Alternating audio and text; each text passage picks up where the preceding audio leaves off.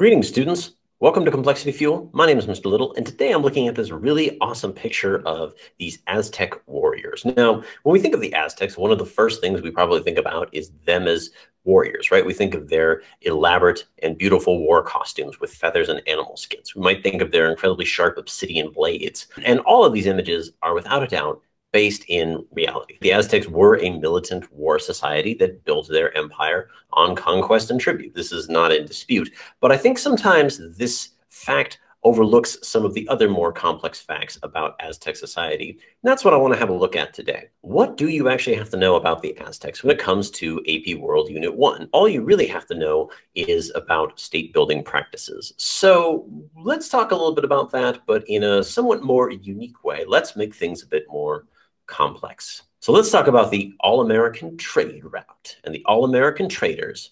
Did you know that the Aztecs actually had a class of merchants? These were called Pochteka. Now, what's really interesting about the Pochteka was that they were incredibly important in Aztec society and Aztec economic life. They were the ones that took long-distance trade missions and brought goods to the elites and to the commoners alike. However, like in China, they were not seen as favorable, right? Even if they had amassed huge fortunes, they still were not looked upon favorably by the ruling class and were obliged to hide their wealth. They could not be seen to be more wealthy or more successful than the ruling class or the warrior class. This is very similar to the situation in China as it relates to its Confucian value. Merchants were not something to be admired, not socially desirable. Now, while the Pochteka may not have been sanctioned by the state, right, they nonetheless carried out long-distance trade missions, brought goods from far away into the Valley of Mexico, and they opened and closed the markets. According to the Florentine Codex, which is also where that picture of the Aztec warriors I showed you earlier was from, the Pochteka were organized into guilds based on locations. Every major city in the Aztec Empire had a Pochteka guild, and within the guilds there were different ranks and roles,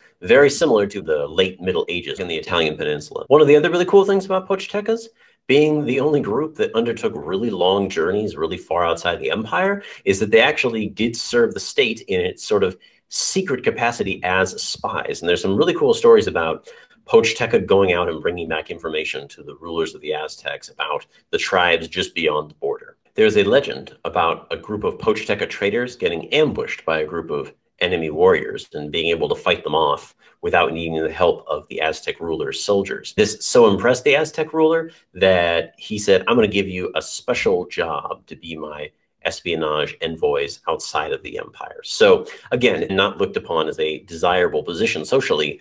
Nonetheless, the Pochteka played a very critical role in the Aztec state, providing luxury goods to the elite, as well as serving as spies to protect the interest of the state. We don't normally talk about trade routes when it comes to the Americas, even though in Afro-Eurasia, we've got the Silk Road and the Indian Ocean and the Trans-Saharan trade route, and students of AP World have to know how those interact, but we kind of neglect the Americas. But proof, if you need any, that there was active and alive trading in the Americas would be this great Aztec serpent, which you can find in the British Museum if you ever have a chance to go there. It looks cool on its own. Look at it a little bit closer, it's even cooler. So for example, this beautiful teal color you see, that's all turquoise, which was imported from what is now the southwestern United States. The teeth of this serpent, those are spiny oyster shells, which come from the coast, the Atlantic coast near the Caribbean. These things would not have been found in the Valley of Mexico. And therefore, even though officially there is no major trade route in the Americas, the Pochteka remind us that there were in fact trade routes in the Americas during this time.